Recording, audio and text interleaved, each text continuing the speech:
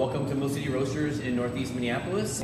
So basically, we've started some virtual classes. We have virtual 101, roasting 101, and a virtual 102. 101 is intro class.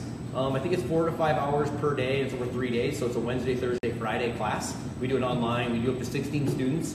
But one of the things we do is we're sending out a kit with this class. So in the virtual 101 kit, you will get 2 12-ounce bags labeled production roast to just basically drink on Saturday after your 3-day class. So this is more of a fun thing and an exciting learning opportunity to try some neat roasted coffee, production roast. And I'm trying my best to keep some large variance in either the roast profiles of the coffees for Saturday or the processes of the coffees on Saturday. So what we're gonna do right now is we're gonna roast the final roasts for the Saturday coffee. I already have one Saturday coffee done. It's the natural West Darcy. So we're doing one of the coffees is gonna be a natural. What we're gonna use for the other coffee is a Costa Rican. We have this fresh Costa Rican and it's a white honey. So Costa Rica does a lot of honey. A white honey would be a honey that's processed to be pretty close to a washed. So not a lot of mucilage or a lot of stuff left on the seeds after they've been run through the mechanical pulper, mechanical honey machine. And then it's turned quite quickly. This coffee is actually very bright. It has a lot of nuance that's kind of a little different for me. Like it's got a very strong strawberry nuance. And it's kind of hard to coax out of it with the roast, but I have hit it a few times. I have a roast profile already set up. So basically the profile on this is gonna be, I'm gonna use a 385 charge temp. I'm gonna do something super strange on this roast. I'm doing something on these roasts, on this roast that I don't do on any roasts. I'm gonna turn my air to an air level that's almost too low. But I'm only gonna leave it there for the first minute and a half because I'm gonna have my gas off. I'm gonna do a minute and a half soak, which is pretty long soak, but I'm only doing a 4.5 kg charge on the 6 kg. So I have plenty of juice in the machine to get the coffee moving as I need to, or to control the roast as I need to. So that's why I can go with a minute and a half soak. I'm really trying to coax as much sweetness out of this coffee as possible. So I'm just gonna try a little alternative method with a lower airflow setting at charge to a minute 30, which is when I'm gonna turn the gas on and then immediately bring the air up to my low air setting, which will be 15.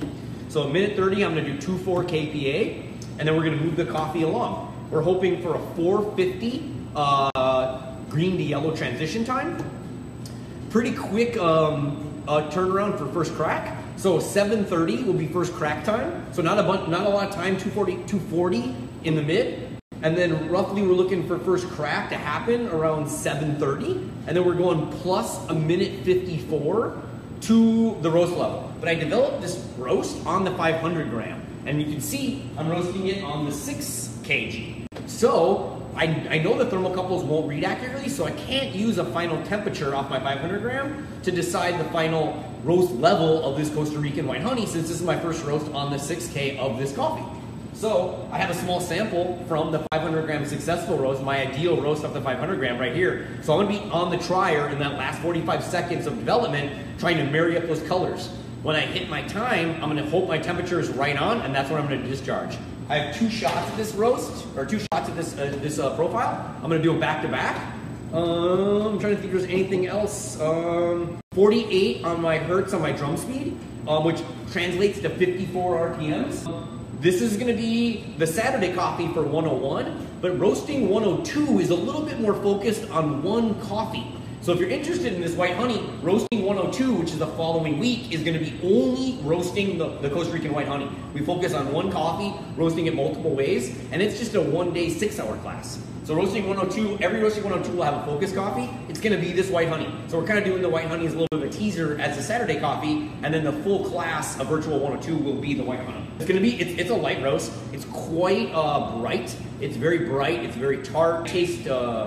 When I taste things, I see colors in my mind, you know what I mean? And so the labels for these roasts are actually created from that. And it's a different label. Like the colors in this coffee for me are a little different. But this is the first roast I've ever done of this coffee on this machine. So I'm hoping I get close to it. That's why I take really good notes. I basically go back and look at all my 4.5 kg roasts on this machine. And then I look at the charge temperatures that I would use for those roasts. And then I would look at the initial gas settings I would use for those roasts, the amount of soak time. And then I would look at where that green to yellow transition occurred. So I basically looked at those and I found the ones that were closest to my goal, 450. I just kind of used that data and kind of modded that data a little bit using my roaster brain to come up with what I'm using for parameters on this roast, which are a 3D85 charge, air at 12, fuel at 0. At 130, I'm gonna hit it with gas. I'm gonna bring the air right up to 15, which is my lower air, and then I'm gonna hit it with 2.4 kPa gas. So we're at 387, so I'm filling up the hopper, and we're pretty close.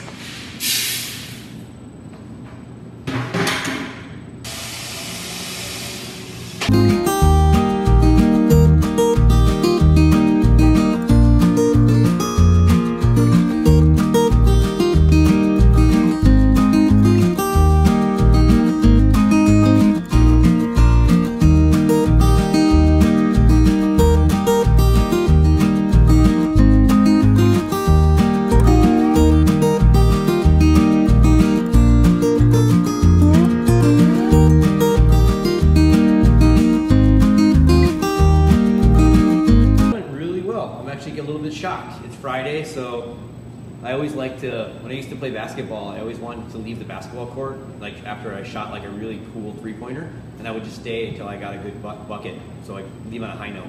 So Fridays in roasting, you never really know.